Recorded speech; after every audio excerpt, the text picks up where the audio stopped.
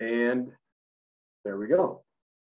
All right, good evening, everyone. Once again, Ian Andrews joining you from Lakewood Alive. Thanks so much for being here for the latest installment of the Know Your Home series, Electrical 101. First of all, thanks to our sponsors, City of Lakewood, First Federal Lakewood, Lakewood Public Library, and the good folks over at Cleveland Lumber. We always appreciate their support. We are thrilled to have you here with our Housing and Internal Operations Director, Allison Urbanek, and our good friend, John Turner, who has probably one of the coolest workshops in town. So you don't need to hear from me anymore. We're going to go straight over to Allison and John. So guys, go ahead, take it away.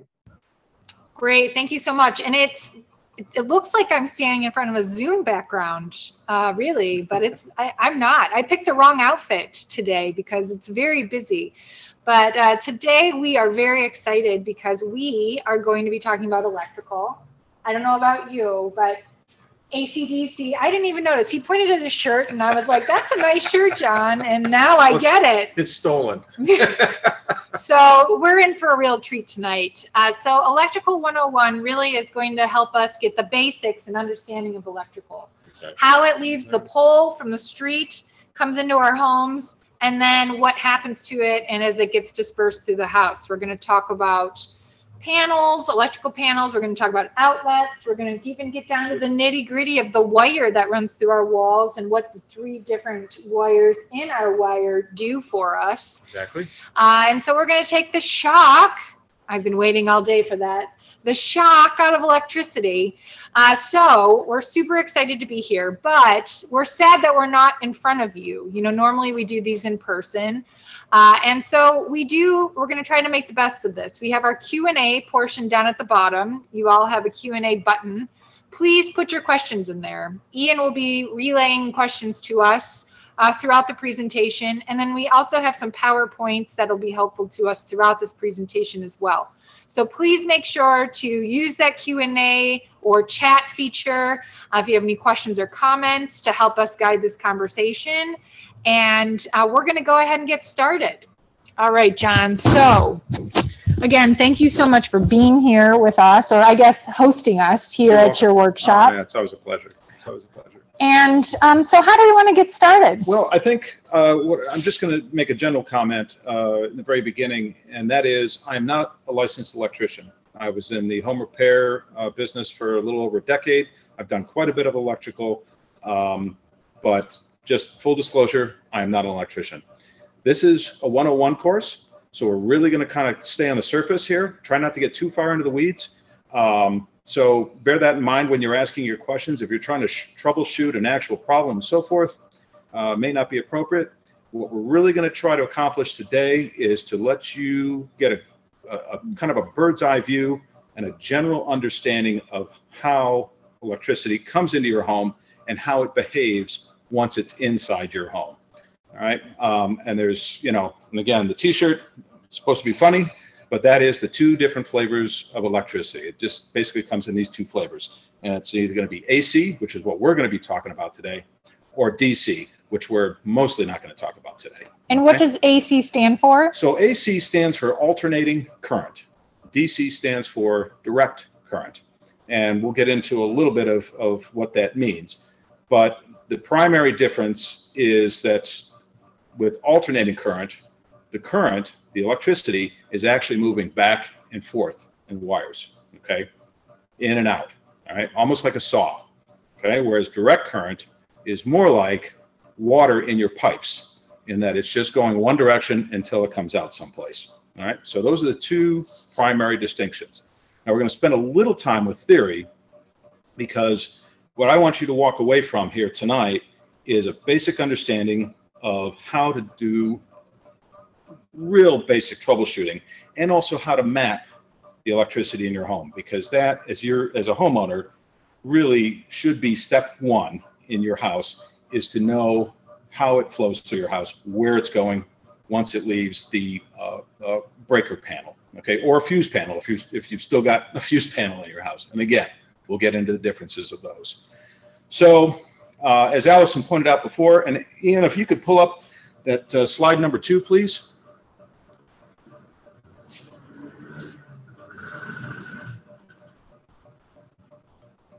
Cool. So while he's doing that, Go ahead. Yeah, so we are going to start here with the early phases of how electricity comes from the pole into the house. So, right. So John's going to talk about those things. Exactly. So we all talk, hear about generation stations or power stations, so forth, that are, fired either by natural gas, coal, nuclear, so forth. The power that's coming out of there is very high voltage, and we're talking hundreds of volts. And maybe I should back up just one more second before we drive down that road. There's two flavors of electricity, and electricity has two components. Whether it's AC or DC, it always has two components. The first component is amperage. Okay, amperage is the amount of electricity. It's the volume. It's the if you're using a plumbing analogy, it's the amount of water coming down the pipe. Okay. The next component is voltage, and the voltage is the amount of push, how much force it has. It's the pressure that's behind your water when you turn the tap on and so forth. The pressure would be the voltage. All right. Now, with AC current, alternating current, where it's going back and forth, the whole plumbing analogy gets a little wonky. But for our purposes tonight, we're going to make it work. So just bear that in mind as we go along. So amps and voltage together, amps times voltage, will give you wattage. And I think we're all familiar with that term. You look at a light bulb, you look at your appliances, whether it's a hair dryer, space heater, so forth, it'll usually have a rating unit called watts. Those two components together, multiplied together, give you the watts. Again, bear that in mind, important a little bit later. So when the power is generated at the generation station, it's coming out at very high voltage, hundreds of volts, okay? Now, I think we're all pretty familiar that within our houses, you've heard the term 110, 120 volt, so forth. So how do we get it from, say, 600 volts down to what you can use in your house? That's the function of the transformer. And if you look at that slide, you'll see that pointed out there. And that's the thing that you see sitting up on the pole. And that's also the thing that usually goes wrong in an electrical storm and leaves you without power, is that they short out. They either get drowned out by water getting inside of them because they're old and busted, or some critter gets up there and touches the wrong thing. Bad day for the critter as well, by the way, or just plain old age. So, and then, during the storm, they get tossed about, or heavy rain and so forth. And if they're weak and ready to go, that's why they blow. It's usually pretty entertaining when they go. You can usually hear it and or see it, especially if one's parked, in close proximity to your home. All right. So that transformer is taking that 600 some odd volts or more and stepping it down. And then as the voltage comes down, the amperage comes up, because again, those two have to stay in balance. So 600 volts, I'm not sure how many amps it would be. I'd have to look it up. I've long forgotten. But as that voltage comes down, the amperage comes up. It then comes across from the utility pole to the mast that's mounted to your house. And then you have that funny looking thing where it goes up and under, and that's basically to try to keep the water out. Comes down to the meter. And then from the meter, it comes down and goes into your house, where it emerges basically on the backside of your fuse panel and or breaker panel, if you've got a little more modern electric. All right. In residential AC electric, you're going to have what's called single phase power. Now, some of you may have heard the term three-phase power bandied about, and that's more for industrial, like what I might have here in the shop. All right. So if you're running really large equipment, things like that, you might have three-phase. For residential, you're going to have single phase. Now, a little bit of a disconnect is that technically you actually have two-phase, but we don't call it that just to keep you confused. All right. And it does a pretty good job of that. So if we could go back to the slides, Ian, I think if we could keep that photo up for a little bit longer. Thank you. Okay. So if you look at that slide, you'll notice that there's three wires coming from the transformer to the mast that's on the side of your house, okay? And again, I've just mentioned that it's actually two-phase power, and I'll define the phases here in a second. But basically what you have coming into your house are two hot leads, all right, both at about 110 to 120 volts. And you can use 110 and 120 interchangeably, all right? There's no real difference. That third wire is the neutral. And we're going to separate neutral from ground because they are not technically the same thing. Even though they behave the same, they are not technically the same thing. Right?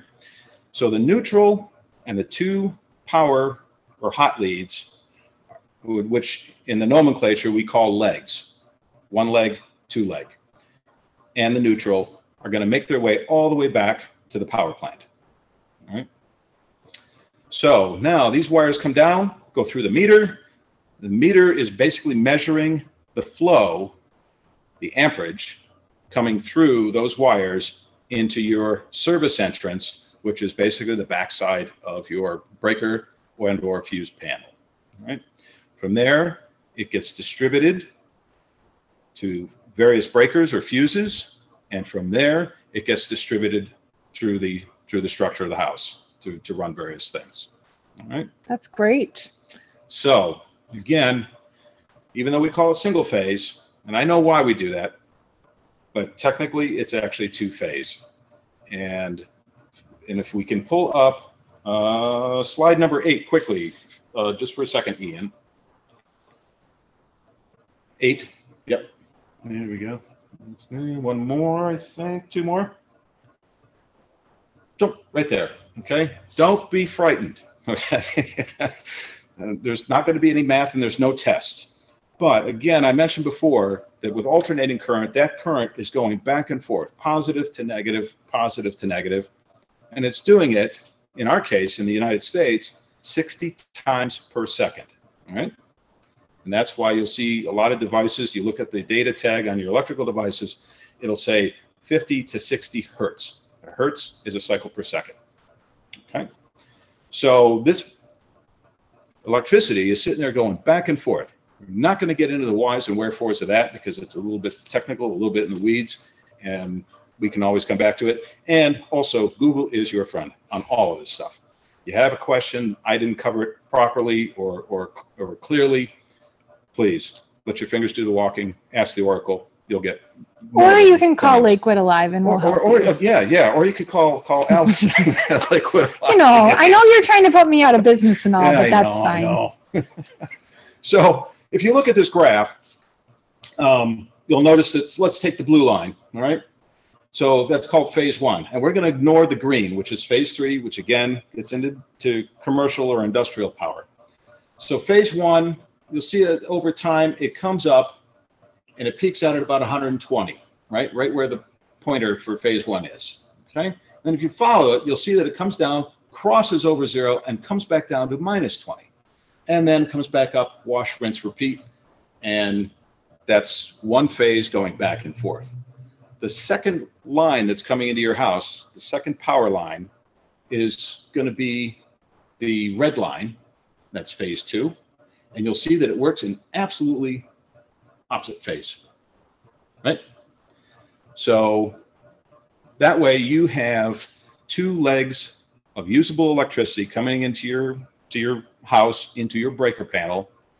And now you only need 1 neutral wire to be attached to that. Because they're going back and forth, that neutral wire only gets used half the time for each leg. Don't worry about hanging on that too hard, but that's how it goes. All right.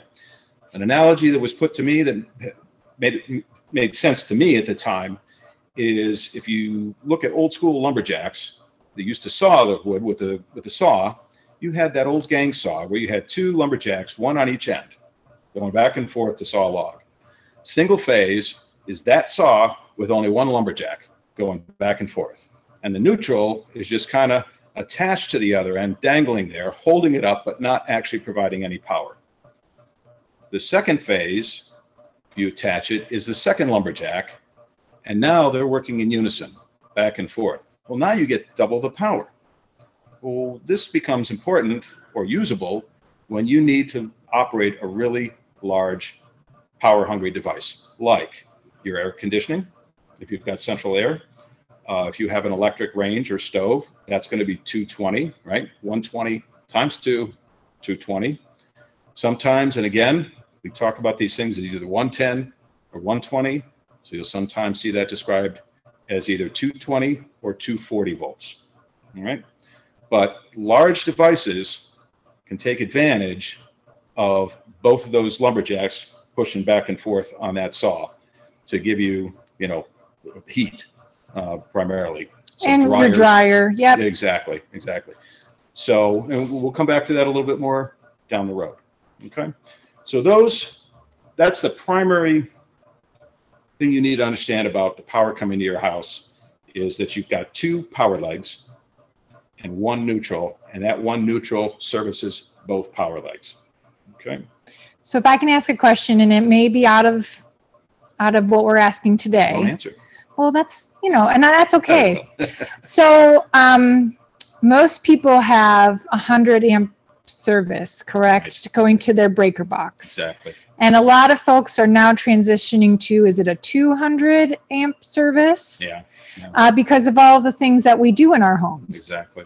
So, Ian, if you could go back to the second slide with the utility pole, please. So the line that's coming into our homes from the pole, does that need to be changed when you upgrade to a 200 panel, correct, 200 amp service? Exactly right. Especially if you're going from old, let's say, if you're really in an older home and it hasn't been touched, you're going to have probably 60 amp service. And so that's common in a knob and tube? Oh, yeah. Probably? Absolutely, yeah. In fact, that's the only way you would find a 60 amp panel is in a knob and tube situation. And again, knob and tube, you've probably heard it, and we're getting to that. So, so yes, if you decide you want to upgrade your service, you're going to replace your fuse panel, 60 amp fuse panel, with a breaker box, and you're going to add more circuits because we're all using a lot more electricity today than we ever anticipated when these older houses were built. The power company will then make the decision. They will come out and look at those lines, those drop lines coming from the transformer to your service entrance, and decide whether they need to be upgraded. It's on them. I don't think they've started charging for it. They used to not to. But I think it depends on maybe how big of a step you're going to make. I have not heard of anyone being charged from the electric company at this point. I do, it is a permitted job for the city. Oh, absolutely. So, and then they come out and make sure it was installed correctly, and then they give it the green sticker to turn it on. But I don't believe that there is a charge at this point. Okay, well, good. There shouldn't be, because as you're using more electricity, you're paying for it. So that's how they should reimburse it. They should be happy to do this for free, in my humble opinion.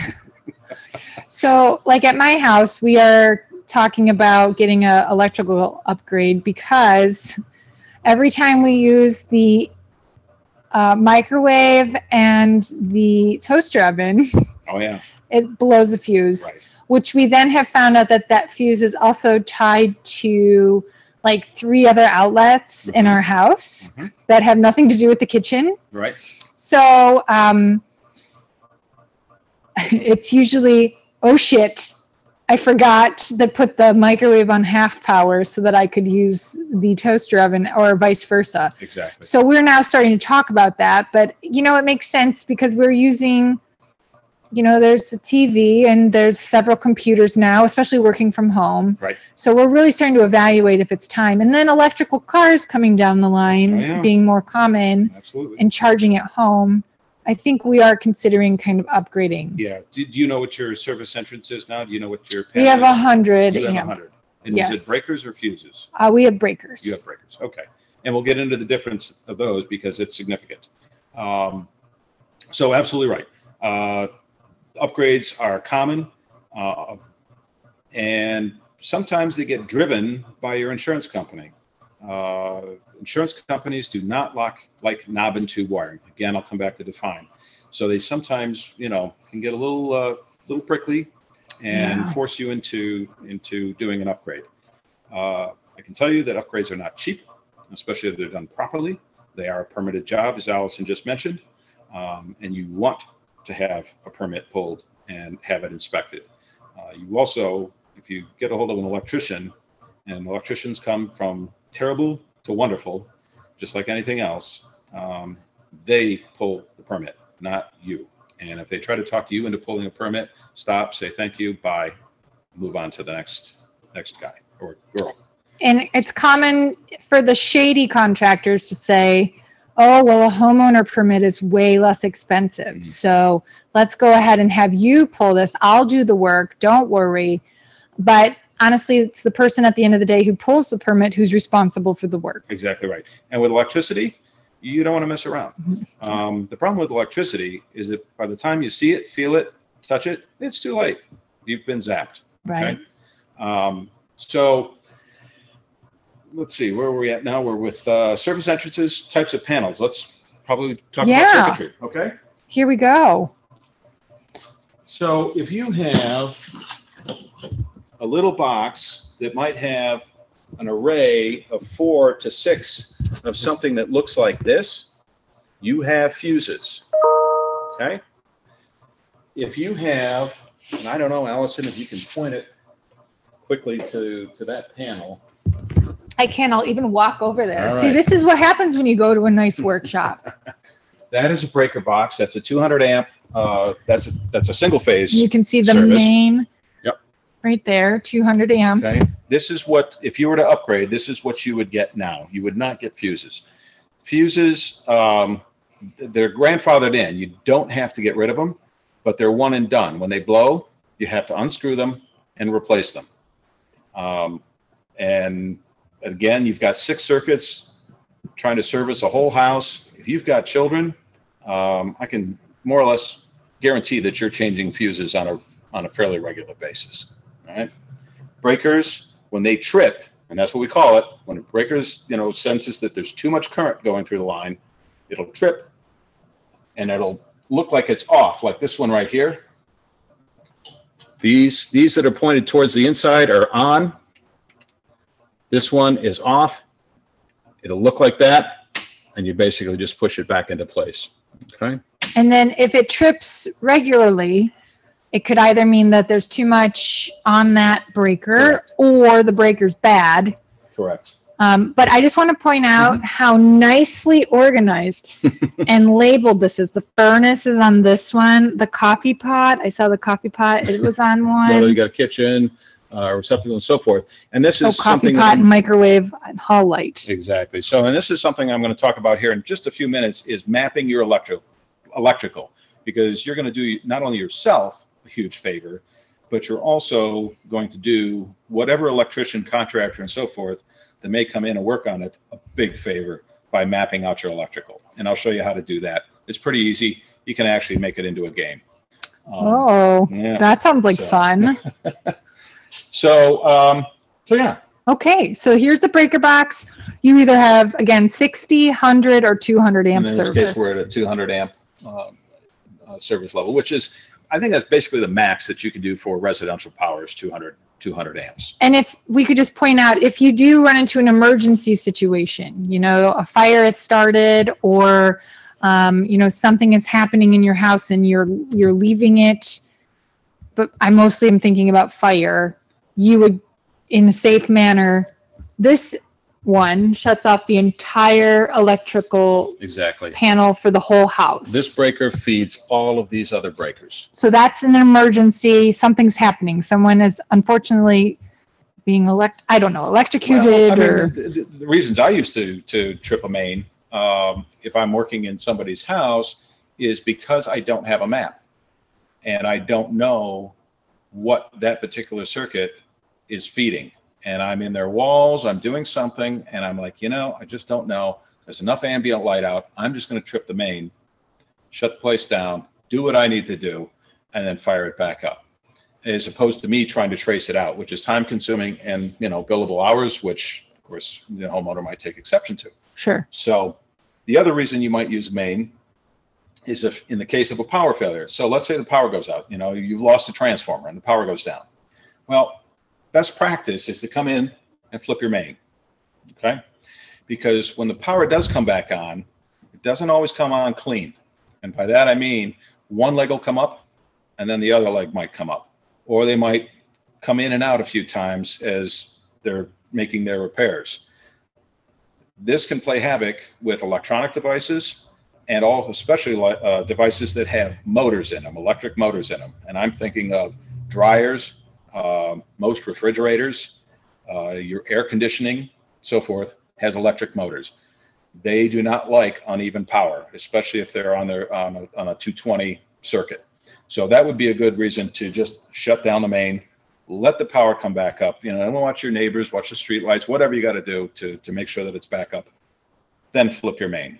That's a great idea, because I know a lot of people who have lost refrigerators because of that. You know, the power went out and it came kind of like a brownout stage. It came back kind of half powered. Exactly. Or, you know, motors in their furnaces have also been blown out. Exactly right. So right. That's a great suggestion. Yep.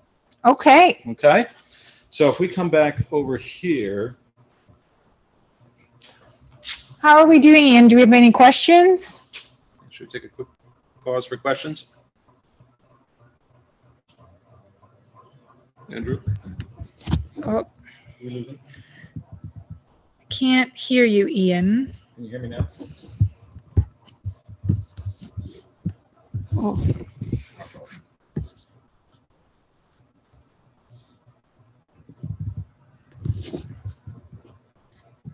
I can't hear you, so we're going to move on.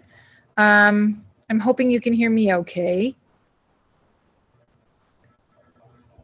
Can you give Allison a shout on her phone? Okay, so here's a question that we have is, where do I buy the white tape you use for mapping the breaker box? Great question, Marion. Yeah. You can, wow. Where do you buy white tape?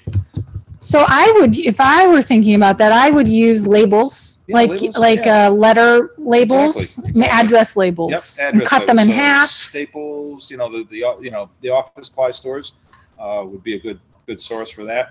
If you have a label maker, that's fine. But start out with just a handwritten, because you will be making changes and so forth. And you'll see why momentarily when we start talking about how to map it all out. So hopefully that answers the question. So any other questions before we move on? Let me see here. I might have one. Allison, can you hear me? I can hear you. Welcome. Great, Hi. thanks. I don't know, the airplane flew over, everything fell apart. Sorry, team. Did you get to the white tape?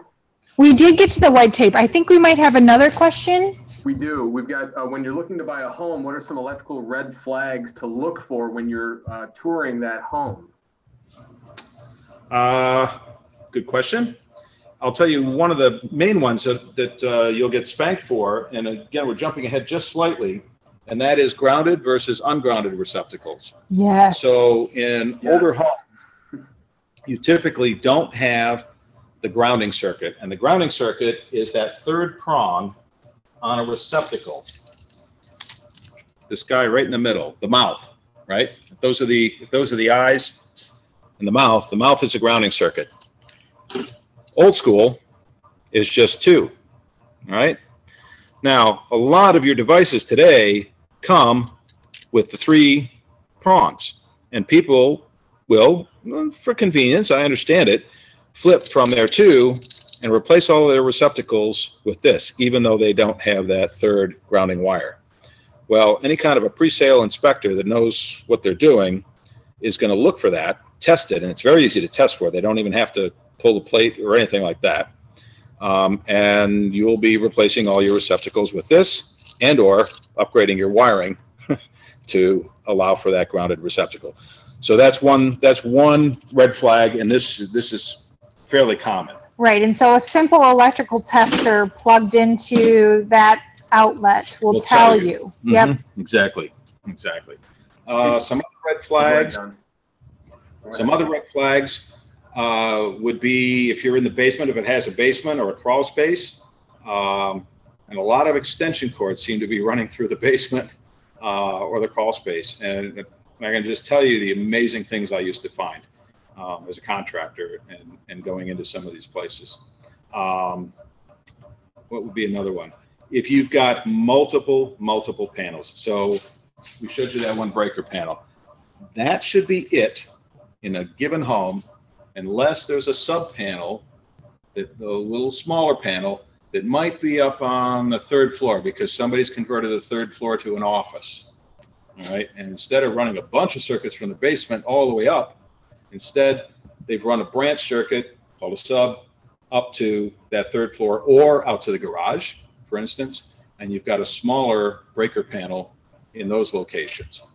But if you're in the basement and you've got a panel that looks like that, plus you've got a panel next to it that's got some fuses in it, and then maybe another panel, somebody's been in there screwing around and just adding stuff and not really reconfiguring, just kind of doing add-on.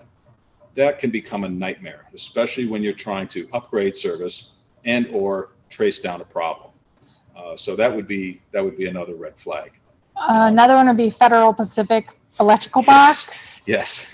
Which are very common in Lakewood homes. Yeah. So they are an older style breaker box. Correct. If you talk to certain people, they say, oh, they've been given a bad name. Other people say they're horrible fire traps. They had a problem. They didn't get that reputation out of thin air. So if you have a Federal Pacific box and you're looking to sell, that's probably going to be a strike against you. Yeah. And if you see a home with a Federal Pacific box, it's probably a negotiation tactic for you. Exactly right. And it's easy to say, their logo is a big F and a P with a lightning bolt running through it, which may have been unfortunate later on for them. But yeah, so the FP boxes are something that, they shouldn't be a deal killer, but as Allison said, they could be a negotiation point for you because you're probably going to need to upgrade it, whether it's a Federal Pacific box or if you've got this in your house, you might as well just start budgeting, saving for an electrical upgrade. Right? And then I would just say one more thing to look for is not only extension cords in the basement, but how many extension cords are being run throughout the rest of the house. Yeah. Which means either lack of outlets or lack of working outlets or maybe not grounded outlets. Exactly right. And another red flag is, again, people trying to get around the grounding versus the ungrounded is people will take a 3-prong receptacle and then take a grounding wire from the grounding contact and run it along the baseboard to something metal if they've got steam heat or hot water heat and wrapping it around or connecting it to those water pipes to provide a ground. It works, but it isn't code. And if you go to sell the place, you'll get spanked for it and have to undo it. So that would be another red flag to me. So Ian, is there another question? Yeah, just one more. Early on, Marion asked, how do I purchase the brightest bulbs for my lamps? I have visual difficulties and I really like bright light in my home. Any recommendations, John? Absolutely. LED has kind of, what has it done? It's given us a bit of a break, especially if you've got a house that's a little shy on amperage, by replacing all of your incandescent and even fluorescent bulbs can pull some watts, but the LEDs use a fraction of the power. And again, coming back to that analogy of water going through a pipe, in an older house, you'll have a little garden hose for your electricity, okay? And that's what you've got to play with. So if you're trying to run a whole bunch of different spray nozzles with that one garden hose, well, you're going to see the pressure drop off and you're not going to get the job done. A bunch of incandescent lamps, we'll stick with lamps. A bunch of incandescent lamps are a little bit like those spray nozzles, okay? And if you've only got that little 1/2-inch hose coming in or 60 amp service, you can run into problems. You want more pressure, brighter light, then what you can do is use LED, which use a fraction of the power, so you can bring up the brightness, all right? And if you go to, you know, the hardware store or any of the big boxes, so forth, and you look in the light bulb department in the LED, you'll see that they've got charts to help you make that transition from the old school, you know, incandescent lamp to the LED equivalent. So that's one strategy that could save you from having, you know, force you into a service entrance upgrade. And there's also new LED bulbs that have a button that will change it from blue light to softer colored lights. Exactly. So there's a lot of technology through LEDs that not only are you saving energy, you're getting a brighter light, and dimmable now too. And dimmable. Yep. So they're great. Yeah, and their price point is such that it really almost doesn't make any sense anymore to buy an incandescent lamp or even a CFL, which is the fluorescent equivalent. I think they're just probably going to fade away. Bad pun, but yeah, the LED is here to stay and is basically what you need to do. Does that answer? I think so. I'm going to set this down for just a second. All right. That's great, John. Yeah, we've got a question that I think you're going to get to, so I'm just going to pose it so you keep it in your mind about improving the old school outlets. When we get to slide 4 and we start talking more about outlets, maybe we talk about how to improve those. Make some changes. All right. Make some changes to them or replace them. Probably replace. Okay. To use the word improve, but I think replace is probably what we need to be doing. Okay. And again, this is Electrical 101, so I'd like to stay away from the actual procedure of changing an outlet, because that's fraught with a little bit of danger, especially if you've got knob and tube. And I don't have any more knob and tube wiring left. I wish I had. And kept it. I put one in the workshop for next week for installation, okay. But I did not put one in for this one. So maybe we better talk about knob and tube now, and it's appropriate to talk about it. So we've talked about the two different types of electricity, two phases coming in, breakers versus fuses. Now the power's got to leave that panel and make its way through the house. Now, old school, we used knob and tube, and that basically refers to the two devices that are used to get the wire through wood, in the case of a residential house in Lakewood, or masonry, I guess, if you've got brick, and that's the tube. All right, so you drill a hole, you put this ceramic tube, and it's basically just porcelain. You put that ceramic tube through, and then you run the wire through that tube. Now that porcelain cannot conduct electricity, so that's why it's used. It's used as an insulator.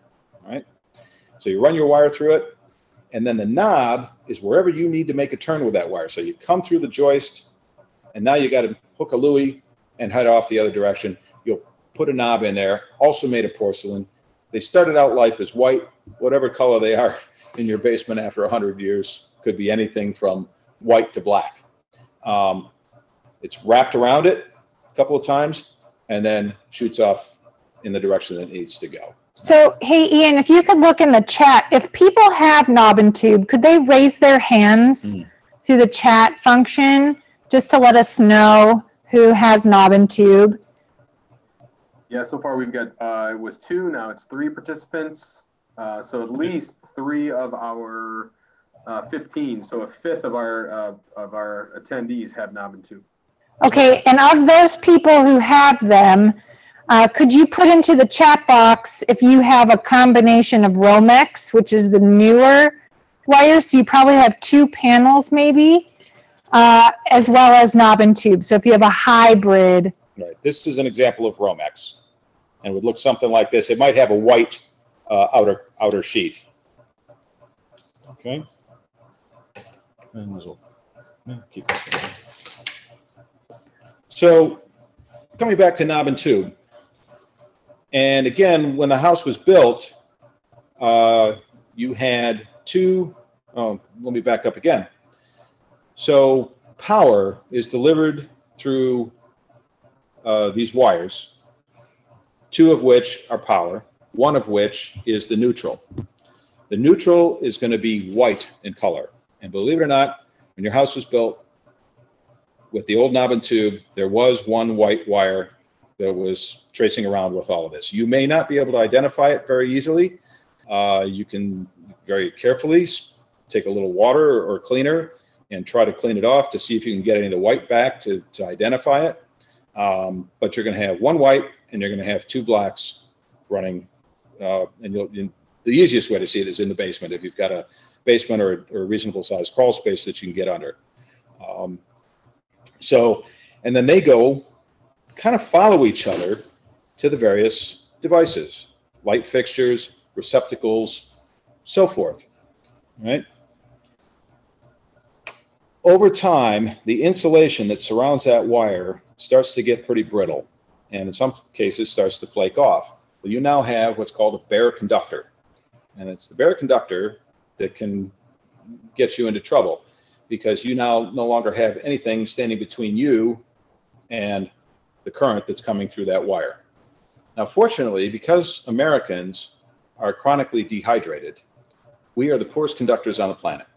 So if you are going to touch a bare conductor, you're least likely to get injured than anybody else on the planet. So we've got that going for us. Do you have I'm not saying that seriously. A statistic to back that up? I kind of do. I mean, but no. So, you know, that's kind of where knob and tube is starting to get, or well, has a bad name, is that the insulation starts to break down and you start getting bare wires. Now, the person that just asked about upgrading receptacles, when that knob and tube wire comes through to the box that holds that receptacle, which is probably going to look, will be stuck in the wall, but it's going to look a little bit something like this, okay? And inside of it is going to be this guy, right? And you're going to pull that out, and there's going to be some wires. And if those are old knob and tube type wires, that insulation is probably going to be very, very brittle and want to flake off. You now have created quite a potential for a short. And you'll know very quickly if you've done that when you go to flip the breaker back on and either the breaker or the fuse trips, and or you're going to get a big flash and so forth, scare the jeebus out of you, and you know you've screwed up. How you correct that? Electrical 101, you're not. You're going to stop, you're going to pick up the phone, you're going to call an electrician and say, help, and come and help me figure this out. Because you really don't want to start messing with that unless you really know what you're doing to correct that situation. Right? So, John, Stacy said that your joke about Americans being dehydrated is really funny and interesting. I thought she was going to be offended. Thank you. That is kind of true. So that's knob and tube. Is there anything else I want to say about knob and tube? Oh, insurance companies. Yeah, and I'm not going to say names. Yeah. But it may be something that rhymes with mate marm. Who really, mate marm has a lot against knob and tube. Yeah. And knob and tube technically is a safer way of distributing power in a structure than the modern Romex.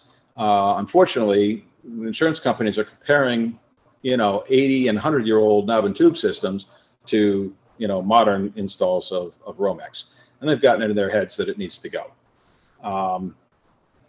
Knob and tube, if it gets damaged, if the conductor itself, the core, the copper core of the wire gets damaged, and it isn't a 100% break, it's, let's say, only, you're pounding a nail into the wall to hang something, and that nail goes in and it nicks a wire, but doesn't break the wire. It just kind of, cuts it half in half. All of a sudden, you have a real restriction right there at that point, and the electricity wants to go through it, and it can't. But it's pushing really hard to go through that. Well, when that happens, you develop heat. And this is exactly what happens when you have an electric stove. What they're doing is basically putting a big restriction, which is those coils, and pushing the electricity through them, which makes it hot, which then makes them glow and cooks your food and blah, blah, blah. This is great for cooking, not so much for your walls, okay? So now you got a hot spot in your walls. You got, wooden structure, lath, if it's plaster lath, well, you might get a fire, okay? But the same thing exists with Romex, and you'll see why in a second, and actually is greater potential with Romex. Why the insurance companies don't have a problem with this, I can't answer that. But some of them do. There's no arguing with them. You know, they're running the show when it comes to homeowner insurance. So that might force you into an upgrade. Now, what consists of an upgrade? Oh, well, you know, before we go to that, anything else on Knob 2 that I should talk about, do you think? Other than it's a safe way, as long as it's in good shape, I think we've covered it. Okay. So, roundabout in the 50s, Romex was developed. And Romex, and again, I mentioned, and with knob and tube, you don't have this guy. You don't have that bare copper conductor, which is the grounding conductor, which goes to the mouth on a modern receptacle, okay? So knob and tube, all you got is this. You've got a black wire and a white wire in a single phase circuit. Now you might have another black wire that's that second phase. And this can be quite confusing when you're trying to troubleshoot knob and tube. I have the maddest respect for the guys that installed knob and tube wiring back in the day, because it does not make a lot of sense. And you know, and again, I'm not an electrician, but I've talked to a lot of electricians. It can make you crazy trying to track down knob and tube. All right.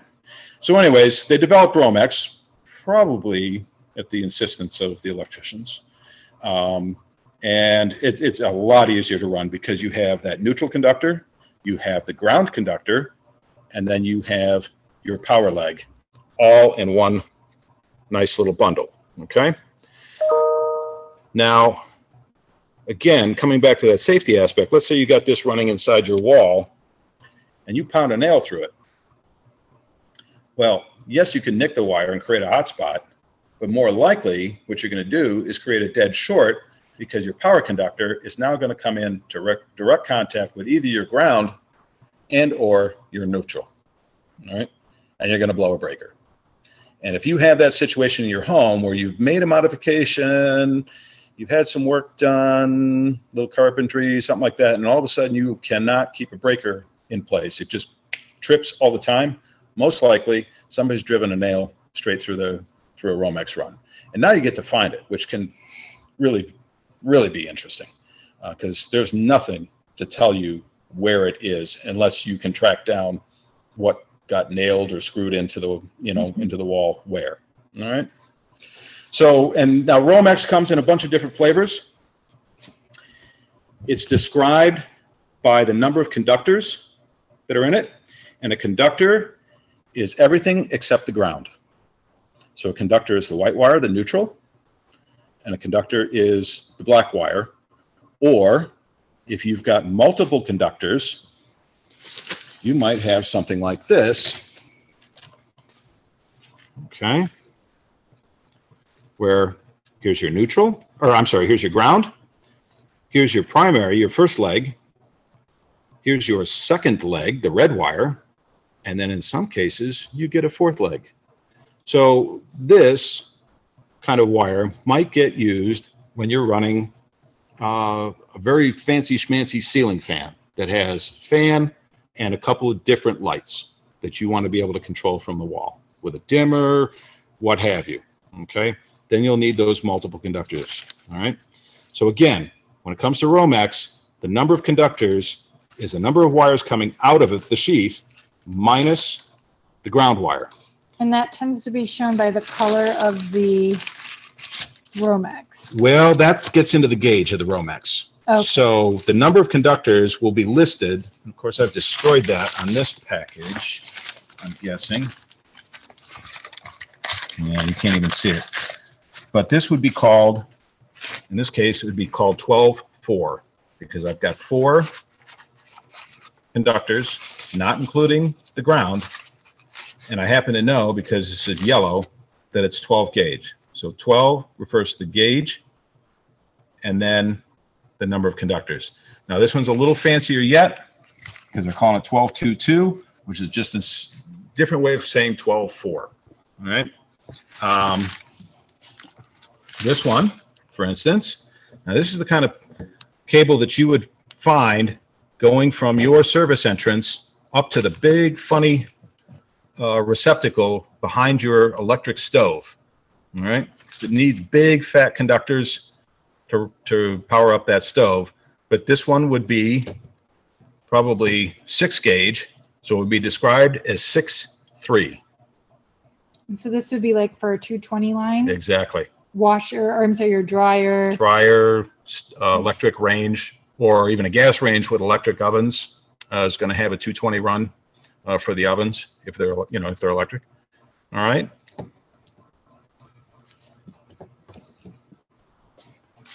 The other kind of cable that you might see, especially if you're in your basement or maybe your garage, is what we call metal armored conduit, or MC cable. Okay.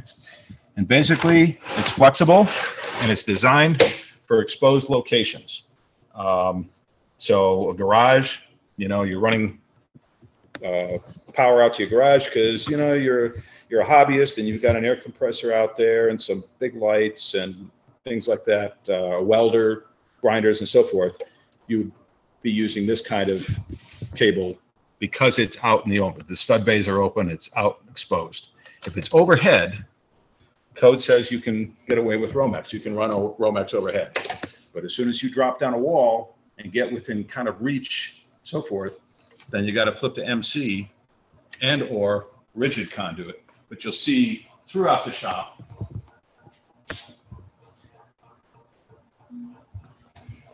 and here's an example of it kind of unpainted. All right. And then the wires are pulled through that metal conduit so that it acts basically like metal Romex. Essentially what it comes down to. So that's more of a commercial. That's more commercial. And I mean, I've had it in the basements of my house when I'm running larger pieces of equipment. It's cleaner, it's safer. It's best practice, but it doesn't have to be done that way. Right? Now, coming to the color coding. Now, in this printout, it's black and white, but if Ian, you could pull up number 7. It's got the 4 different colors of wire.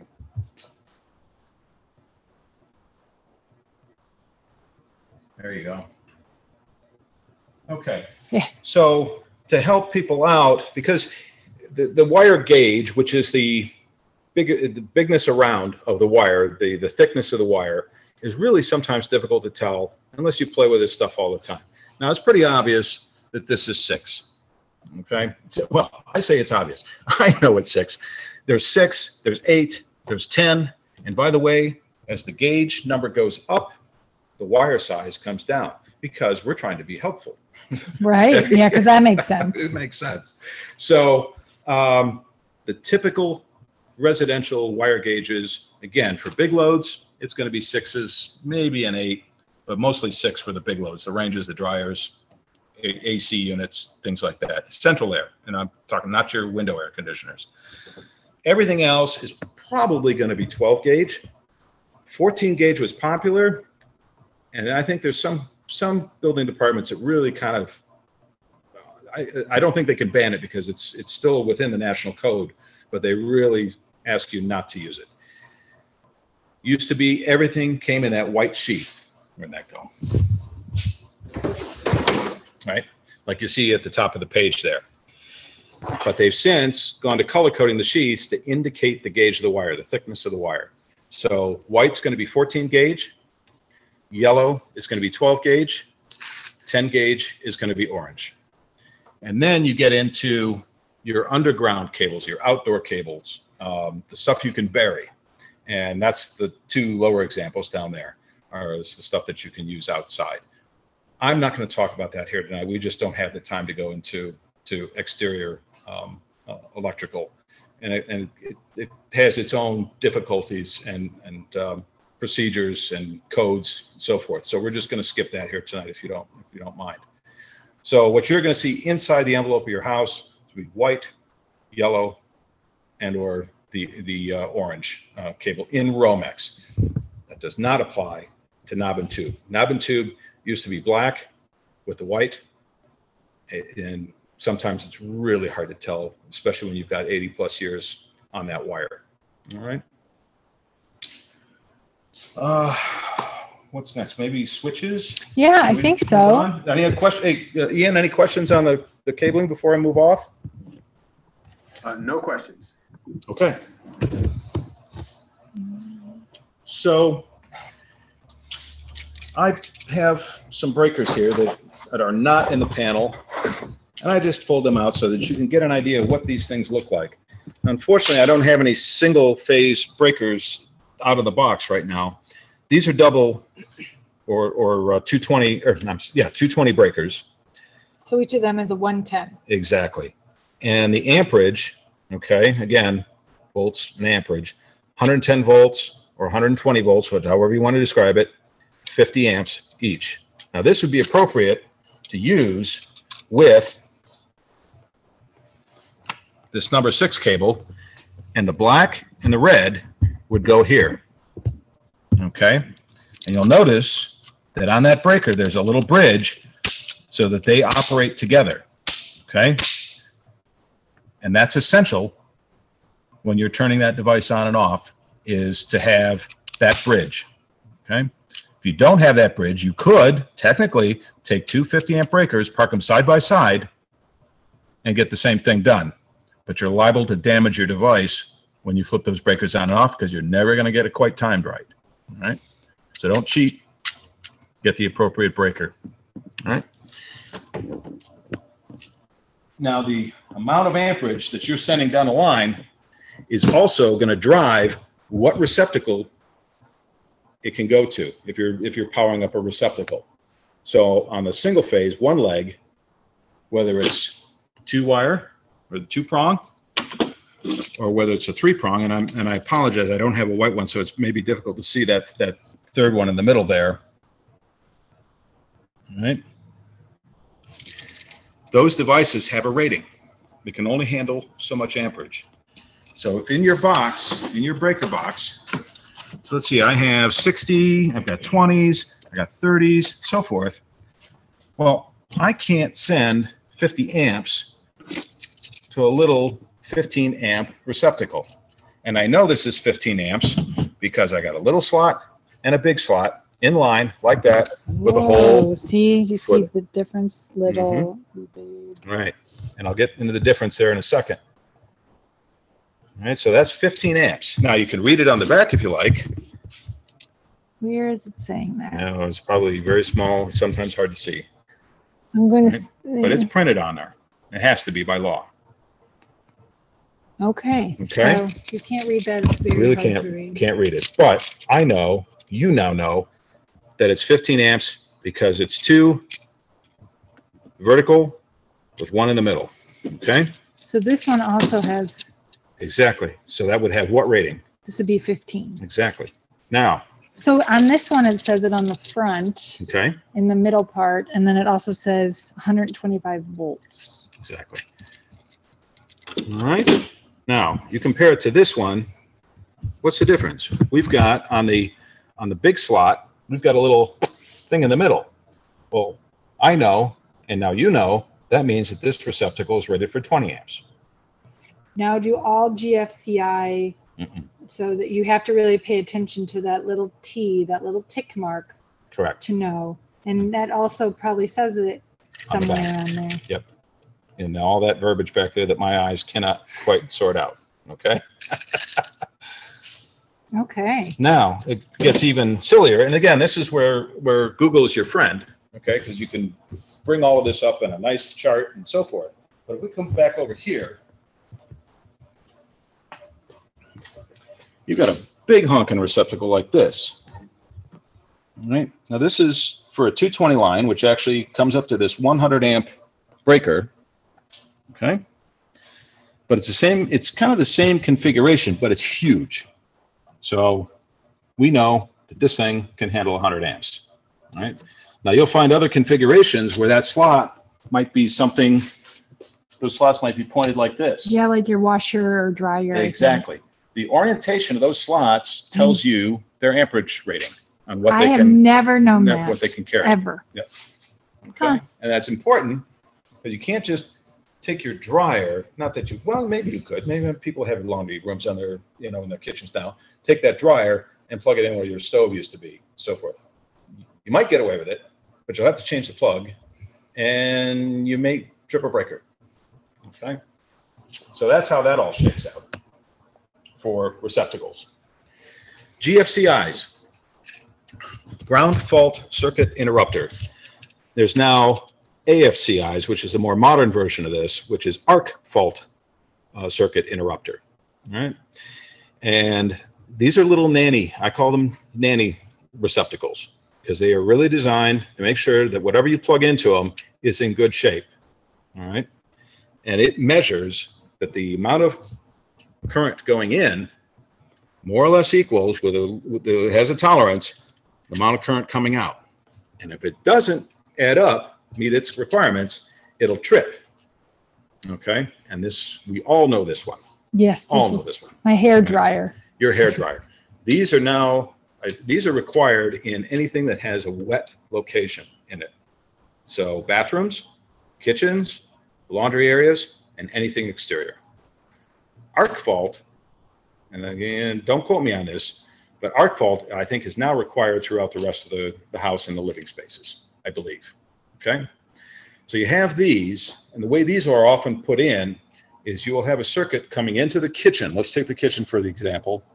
It'll come into this GFCI. You'll notice on the back, this is a little bit like tearing the tag off of a mattress. I could go to jail for this. You have pictures, I think. So, yeah.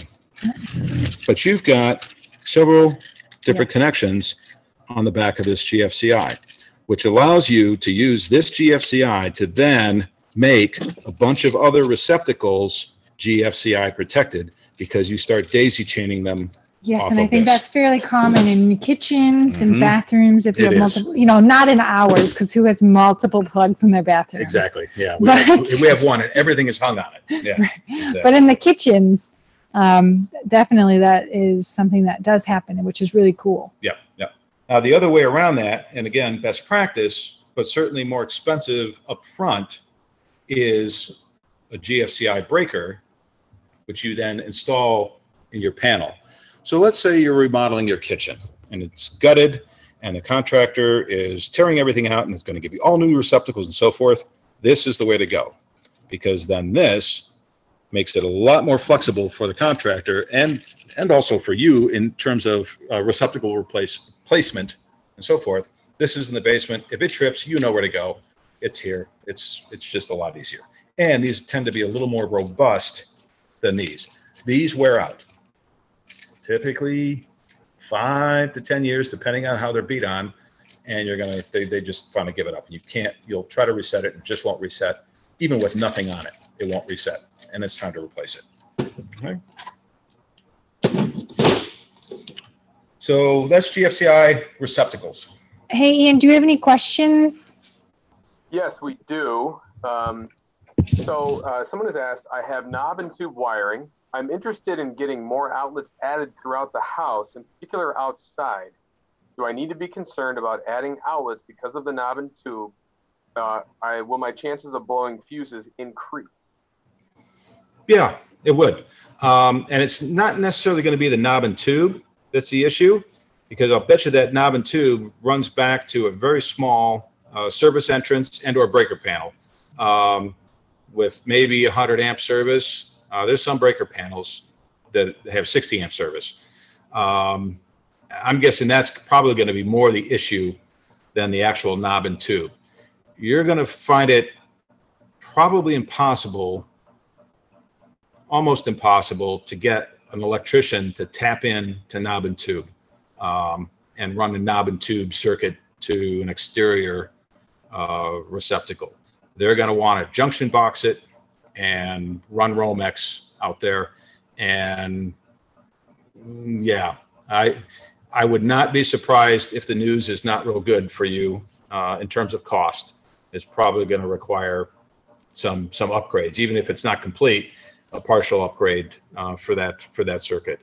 And that makes me take back my statement, or at least back off of it a little bit, about if you're buying a house and you go in the basement and you see multiple panels, one excuse for that could be what this one participant is asking about, and that is, I just need to add some exterior power or something like that. That might be an excuse to put a small panel right next to the old panel and drive those exterior receptacles and lighting off of that.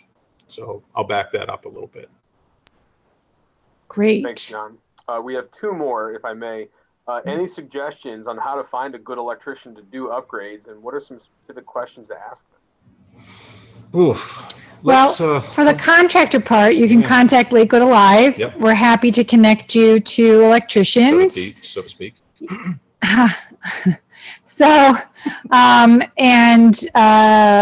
we have several names that, we have not close relationships. That's not the right word, but we know their work and we know that they're good contractors. So you can always email me, Allison, or give me a call. Happy to help with that. And just a kind of a rule of thumb, and it's a little tongue in cheek, is if the electrician is available within a week, they're probably a lousy electrician. Good electricians are tied up. Like a good contractor, they're going to be tied up. It'll be very rare that they can just, show up at a day's notice and so forth. Some of them have emergency service, but you're going to pay for that, and they will let you know that up front. And also, frankly, if you have family and friends, people who are handy themselves, so forth, have a feeling they know what they're on about when it comes to households, ask them for their electrician. That's, better than in my mind, the Angie's lists and some of these other subscription listings for contractors. Great, thank you. And then the final one, how many outlets would you recommend having per room? Old homes seem to have one or two. New homes seem to have an outlet every couple of feet. Exactly right. Yeah, well, code has changed over the years. And again, I've been away from it long enough now that I'm going to say this with a little bit of reservation. But when I was playing with it last, every wall that's longer than 6 feet has to have an outlet, and there should be an outlet every 6 feet in new construction. I think I got that right. And the number of outlets has nothing to do with the size of the breaker that you have to install a panel into the panel. So the number of outlets is, kind of the lower cost end of the project, and add as many as you can tolerate, because they're never in the right place. We've all just learned that over time. And something that people should probably know, if electricians are cutting holes in walls, they are not fixing anything. So it's not going to be finished. They're literally just going to cut a hole in the wall. Or if they're fishing line or running line, any work that they do on your drywall or your plaster and lath, you will have to bring in someone else to fix. That's true. And the only caveat to that is, unless you specify otherwise, when you're looking for a contractor, you say, I want you to handle repairing the walls. Some of them may step up to that, and some of them might say no. Electricians, probably not, but they will know somebody and should be able to give you some referrals. I, on the other hand, when I was, adding circuits and things like that, I typically finished my own work. So it can go both ways. That is all. Thank you. Great. Okay. Thank you. All right. So let's see. We've switches. So we've talked about receptacles. Now there's switches, and switches can be used to operate not only light fixtures, but sometimes receptacles. Okay. So I think we've all been in somebody's home where the light switch operates a little floor lamp. All right. And the way they get that done is that the switch is controlling power to either the entire receptacle, or you have the ability to split the receptacle. All right. Stop it. Yep. So these receptacles are called duplexes. There's two of them, but just instead of calling them a receptacle, they call them a duplex because you can split it up. And that's why you typically have 4 lugs on the back of any receptacle. All right. Now, since the beginning of time, receptacles and switches have used silver and brass or gold to indicate which conductor goes onto it. So the silver conductor is kind of white looking, so that always gets the neutral. All right. The gold conductor gets the power leg, whether it's black or in the case of multi-conductor, red, so forth. All right. If you're just going to power up, and the green gets the ground conductor in Romex situations. All right. So let's say you want to split this. Well, I'd have to bring in 2 wires, which is a perfect application for that 12-2-2 wire I was talking about. Using the neutral wire on just one silver and using the 2 of those other guys to power up these 2 lugs. And you attach them to both and then take a pair of snips and snip that little bridge in between. Now this receptacle is split. So if this one conductor is coming through a switch, it is now operated on and off by that switch, leaving the other half of that receptacle constantly powered. So if you've got televisions or whatever you want to run that you don't want that power switched. This is mind blowing right now. I'm schooling Allison. Because how many times do you turn off the switch and like nothing works? Exactly. Right? And so that's annoying. Yep. I didn't know that you could split them. Okay, I always learn something. I'm not going to lie, but I just learned something. Mind blown. All right. Cool. So switches come in more or less 3 flavors, right? You've got what we call, and they call them poles. I understand why it doesn't make any difference, but it's called pole. The basic switch is the single pole switch, all right? And you have a wire coming in, and you have a wire coming out, and you have a ground lug, okay, for that copper wire, that bare copper wire. Now, switches are supposed to be only attached to the power leads, black or the red, okay? You don't run neutral wires through switches. This sometimes gets forgotten in old knob and tube applications, and it can be rather quite exciting when somebody has switched what they call switched neutral a light fixture. Instead of switching power, they've switched it neutral, okay? It's a cheat for a 3-way switch so that you can run the same lamp, the same light fixture off of 2 different switches on each side of the room, okay? It's not the way to do it, but it's a cheat and it gets done. So you'll go and kill the power in the basement thinking you've unpowered your switch to that fixture. They want a ceiling fan. You go up there, you touch that power lead, and all of a sudden, fortunately, I'm chronically dehydrated. Okay? So single pole switch, that's flavor number 1, most common, on, off, that's as good as it gets. All right? Flavor number 2 is ever so irritating 3-way switch. And we all know what this is. And this is the proper way to run one fixture from 2 switches in a room. Okay, you got one on each end of let's like a dining room or a living room. You put that down, the other one goes up. Okay. You can tell because you're going to have 2 brass legs, 2 brass lugs, I should say, and then 2 other colored lugs. Okay, the brass lugs, okay, are power in and out. And we've got a diagram for this. Hang on. Slide number 9, Ian, if you would, please.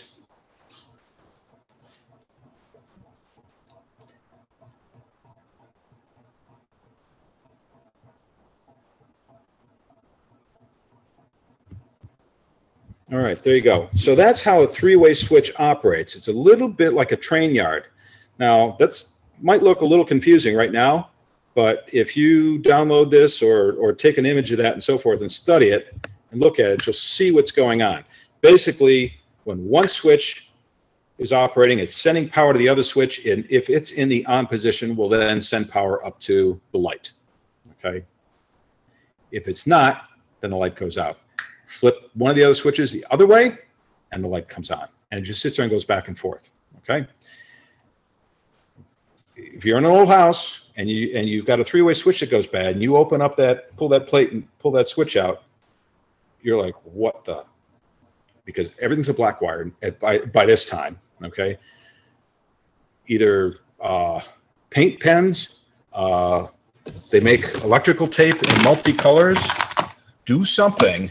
When you pull that switch out, you mark what lead goes to what lug on the old switch. You don't do that, I'm sorry about your luck, but your chances of getting that thing up and running again as an amateur are pretty slim, okay? Okay. So that's the three-way switch. Now it gets worse because, oh, I'm holding it. I'm sorry. Well, I'm sorry, I lied. This is now the four-way switch. So you can now then insert a switch between the two outside switches. So let's say you have 3 doorways into this room. You can now put a switch at all 3 doorways and run one light receptacle or fixture, okay? I didn't provide the diagram for that. These are very, very rare. If you have this situation, get on the phone, get an electrician, okay? Dimmers, timers, motion detectors, so forth, they're all available. So for bathrooms, this has become very common to operate exhaust fans, so that when you walk into the room, the fan starts. When you walk out of the room, it runs for a period of time to clear the steam, so forth, from your shower without you having to worry about coming back in and shutting it off. All right. Dimmers, on, off, with a little dimmer control. Okay. And again, these are available in either single pole or the three-way. All right. So I'm going to ask you a question, and you may not know the answer. Possible. Certainly possible. Well, I don't know anything about them because I'm not very technologically advanced. But smart switches, so like Alexa. Nope, I have no idea. I honestly, I don't know. I think you install them like a normal switch, and then it has like some technology involved. So I'm sorry. Smarter than me. We don't have the answers to that.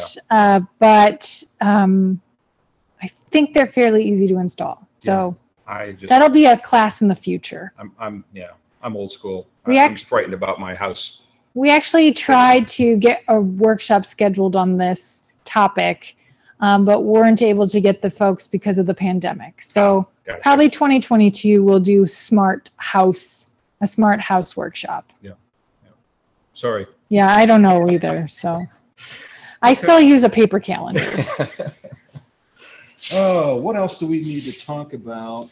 So this is a great time. We're getting ready to kind of finish up our workshop. If there are any additional questions, now is the time. We'd love to answer them. I was going to spend just a minute on testers. Yes, let's please do, because for safety purposes, very important. So, and again, I think if there's any homework that I'd like to send you home with, would be to map your electrical, okay?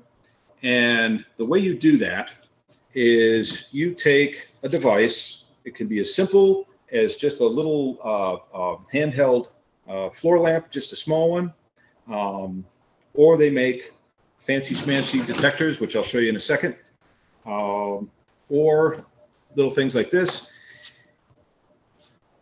And again, what you're trying to do is figure out what each breaker and or fuse, what it's feeding power to. Okay, much easier with 2 people, unless you're really looking for a workout, because it's a lot of running around and so forth. But you're going to, on a note page, you're going to, your breaker panels, for instance, well, even your fuse panels are numbered. Okay, and on the left, you have the odd numbers, 1, 3, 5, 7, corresponding. And on the right, you're going to have the even numbers. Now, something else I'm going to point out right now. I talked about those 2 phases, those 2 power legs. The odd numbers are 1 power leg, and the even numbers are the other power leg. So you can go back and forth, okay? And when you're mapping it out, you're going to have the breaker on, all of the others off.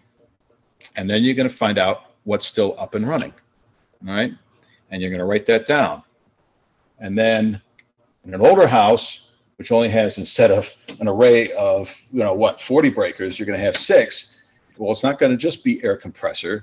It's going to look more like this one, where it says microwave, coffee pot, hall light, bath, GFCI, blah, blah, blah, blah.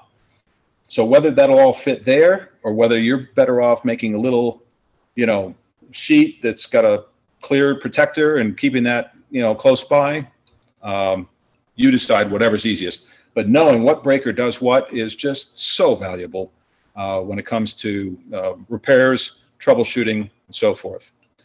So what you haven't brought up is the game. You said it was going to be a game. It is a game. Well, it's a game in that. No, maybe it really isn't a game.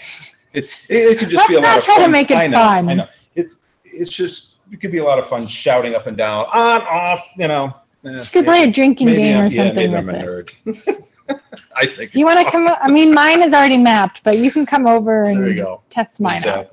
Exactly. So the most basic of testers is going to be something like this, right? It's got 2 little leads, a red and a black. Now, why they do red and black, I'm not sure. Because the black one is the power, and the red one would be what color? Should be what color? White, maybe? Yeah, it's not. But you come over here. Oh, the other thing I should point out, the reason these slots are different sizes, did I cover this? You did. Okay, neutral versus power. You talked about the different amps. Well, there's even more. So the long slot is always the neutral. Didn't know that. Yep. And a lot of your devices are polarity specific. So in other words, it depends. It's important which one it is. So be consistent.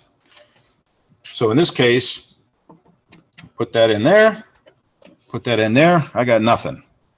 But if I put the breaker on, there we go. All right. Now, this is the power leg.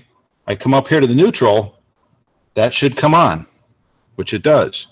I do it the other way around. I'm in my neutral, and I come up to my ground. Oh, make a liar out of me. Oh, that's because it's 220. See? It's because it's 220. Sorry. Let's try this one. Okay, so we got to go this backwards. Okay. Ta-da. Now, this is the neutral. So the power's still engaged. I come up here to the ground. Yep, still got a light.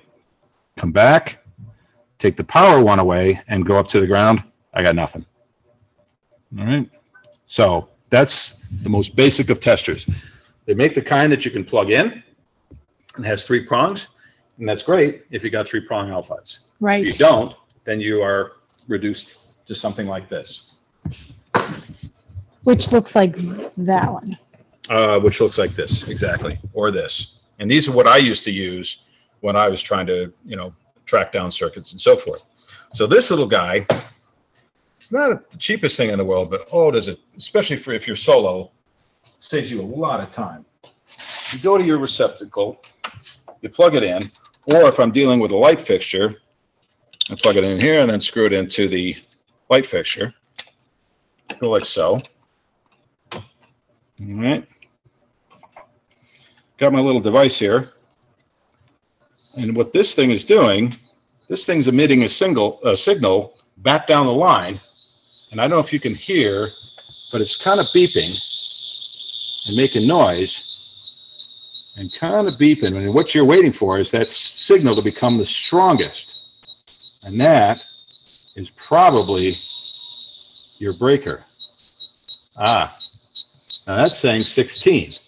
Now we verify that by turning 16 off, and 16's gone silent. It's no longer beeping. So we know that breaker 16 is driving this receptacle. I know what I'm putting on my Christmas list. There you go. I'm telling you, this thing is brilliant. So what I've done in my shop, you notice that when you've been looking here, these numbers correspond to the breaker. Be like John, people. Be Exactly. like John, because this is very organized. Also, if you see his fan, he gives us directions of which way it should go for the summer and winter. Exactly. So very organized, John. Yeah. So that's amazing. Now, so everyone should be putting a circuit tester on their Christmas list. Of some sort. Yes, it could be that real fancy one, or it could just be a simple one, but it's good to have for safety and protection. And then also, if you are having trouble with your outlets, it'll let you know if it's working or not. Exactly right. Exactly right. Great. Ian, any other questions? The only question that we had was a little bit earlier on, and I think she may have dropped off, but I still want to at least ask. One person said they get confused sometimes with the new bulbs by the watts and the new way of saying how bright the light the bulb is. So can you explain that, John? Yeah. I think maybe what they were referring to may not be so much brightness, but color temperature. So in residential lighting, and even in shop lighting, and this shop is a good example, actually. Color is sometimes expressed in temperature. So a soft white, a warm, or maybe a soft or warm white bulb is probably around 3,000 degrees Kelvin. Okay, and that'll be expressed as 3,000 K. You start moving up in brightness to daylight, outdoor, so forth. Those things can move up to 5,000 K. So if you look at my shop lighting, for instance, the lights, the fluorescent lights on the right, I know that those are 4,000 K tubes. Okay. The LED high bays next to them on the left, I know that those are 5,000. And you wonder why I was wearing sunglasses when I came in here. Exactly right. It's very bright. I know you can see that. Yep. But it's a very great work area. Exactly. Especially when you're a man of a certain age and your eyesight is beginning to fail. So I think that's what she's probably referring to in terms of temperature. And again, it's either expressed as a temperature, or, and again, and especially in the big boxes and so forth, there'll be a chart that says, okay, 3,000 K refers to warm white. And then you've got, what's the next one up? I think is daylight, I think. And then, I've got that wrong, but it's something like that. So the higher the number, the brighter the light. You'll see this on the road today with most of your newer cars having LED lights that run anywhere from 5,000 to 8,000 K, and those are really bright. And you'll almost blue. They're that bright. So I hope that answers the question. Well, I didn't realize there was a number associated, but again, I don't buy a lot of light bulbs, right. But I like lamplight. My husband loves bright overhead, bright. So we run around chasing after each other, either turning off lights or turning on lights. It looks like we may have one last question. Yes, we just got it in. I was about to say no further questions, so thanks, Dave. The question is, please explain the names of switches again. Questions around single pole versus three-way, et cetera. And then is single pole also called one-way? And to add on, is a three-way also called three-pole? End of question. No, the pole, they make some two-pole switches. I really don't want to get into that because it's a specialty application. But basically, a single pole switch means you've got power coming in one and going out the other. Right? It's operating on and off one circuit. And then from there, you get to three-way. And if you were to pull up that diagram, you could take that one circuit and send it one way or the other. And that then becomes a three-way. I'm not going to say that this, is all logical. Once you've played with it long enough, you begin to get a sense of it and you'll just know it. But yeah, there's the one-way switch, and then the next step is the three-way switch, and then the next step is the four-way switch. That do it? Dave, do you have any other further questions on that? And if you do, please feel free to submit them, or we can follow up with you Oh, looks like something came up. Yeah, so let's get to that. Dave actually said no. So I think Okay. we are good to go. Thanks, Dave. No right. further questions at this time. Thanks, Dave, and right. hi to Sandy if it's the same Dave. So, all right. Well, John, this has been amazing. Thank you so much. You're welcome. And we are so lucky. Next week, next Thursday, we have another workshop, and I won't be here, and neither will Ian. So we have Brian is and John and Brian. Yeah, we're leaving. Like the kids are going to be in charge. Oh boy. Brian Evans and John Turner will be doing a workshop for us next week. I'll be getting an award, which is kind of exciting. Or so I will not be here, and I will miss all of you, but you'll be in good hands. So next week, next Thursday, we have our insulation workshop. And then on the 21st, we're going to be doing Plumbing 101. So I hope you'll join us. Where I'll use electrical analogies to explain plumbing. Exactly. We're going to have even more fun, talking jargon and things. All right. So again, thank you all for joining us tonight. Thank you, Ian, for helping us from Grand Central over there. And I don't think we have any other questions. I don't want to miss anything. No, we are good to go. Thanks, Allison. Okay, great. Well, thank you all so very, very much for attending. Thank you, John. See you next week for those that are coming around for the insulation. Yes, I hope you'll join us. Make sure to sign up. And then the plumbing one will be posted probably tomorrow on Facebook for signing up. So thank you all so much. I hope you enjoy the rest of your evening. Take care. Bye.